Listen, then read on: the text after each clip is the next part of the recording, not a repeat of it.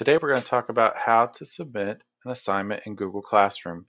Once you're in your Google Classroom, you can get there by going to your waffle and then going down to Classroom. You will see two tabs up here at the top. You'll see Stream. This is where you'll find all of your announcements and assignments for your class, but you also have this page up here called Classwork. The Classwork is just for the assignments that your teacher has assigned to you. Now, we're going to look for an assignment that has something that I have to turn in. Now, this might look different for you because you have a different class than I do, but it'll all be the same. We're going to open up our assignment and we're going to click View Assignment. Now notice here are my instructions for my assignment. If my teacher has posted a video or any other classwork assignments that I need to view, they'll be below my directions here for my class. And then over here on the side, it says your work. This is where I'm going to be working on my documents that I have to turn into my class.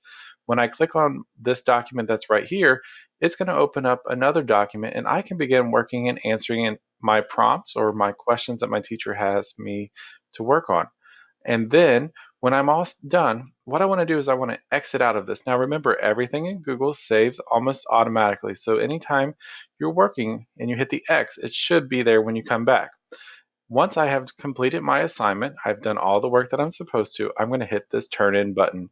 Now, if I have something else I want to add to this assignment before turning in, I can click this add or create. I can add something from my Google Drive. So if I have a picture that I want to submit, I can hit add here and it will open up my Google Drive and I can select the file that I want to submit.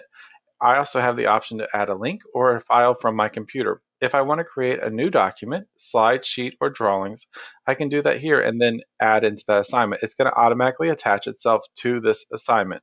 Once I'm ready, all I have to do is click this turn in button, and now I have to confirm that I want to turn this in, and it is turned into my teacher. I can see that I have turned this in because now I have, instead of a turn in button, I have an unsubmit button. If I messed up and forgot to submit something, I can always hit unsubmit. If I unsubmit, it's going to take it away from my teacher, and then I have the option to resubmit it when I am ready. But now I will say, if I don't resubmit it, the teacher doesn't have it, so I don't get graded for it. I hope this helps you, and I hope you have a lovely day.